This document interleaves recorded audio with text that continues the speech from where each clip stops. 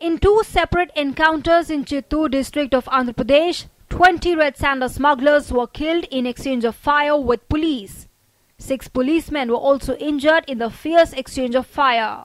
During a joint combing operation, the task force and forest personnel spotted over 200 red sander woodcutters involved in felling trees. Police maintain that the smugglers attacked the forces with sickles and country-made weapons when they were asked to surrender. 20 smugglers were killed and many others fled the scene after police resorted to retaliatory fire.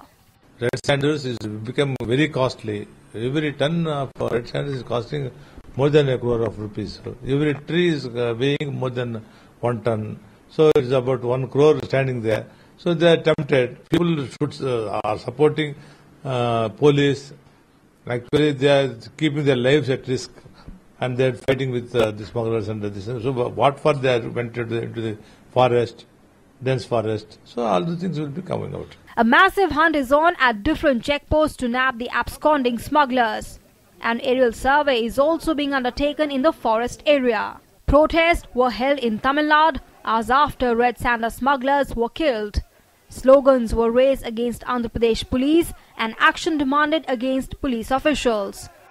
The state government had in June 2013 formed a special task force to check smuggling of red sandalwood.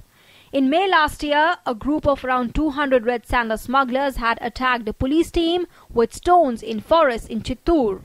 Prior to that, a group of around 50 smugglers had attacked a police party while they were on a combing operation in Seshachalam forest.